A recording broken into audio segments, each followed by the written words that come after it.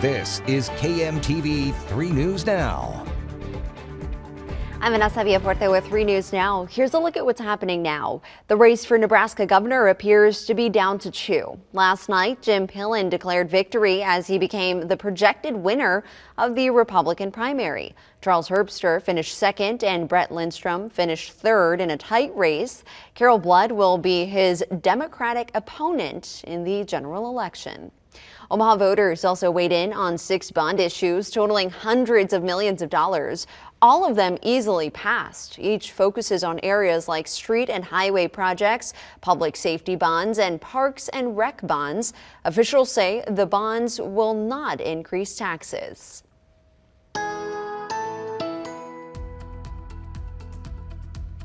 And on 3 News Now, Chief Meteorologist Mark Stitz. Record heat for our Wednesday afternoon. Our current record 93. I think we'll do 94. Also with it, high humidity and a little extra wind. Most of us stay dry, but late this afternoon into the evening, a couple isolated storms are expected to fire off. A couple of those could be on the strong side as well.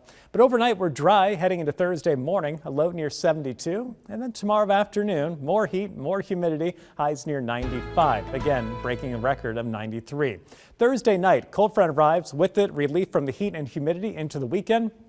But Thursday night, as it arrives, we'll fire off some scattered showers and storms. Some of those could also be strong to severe.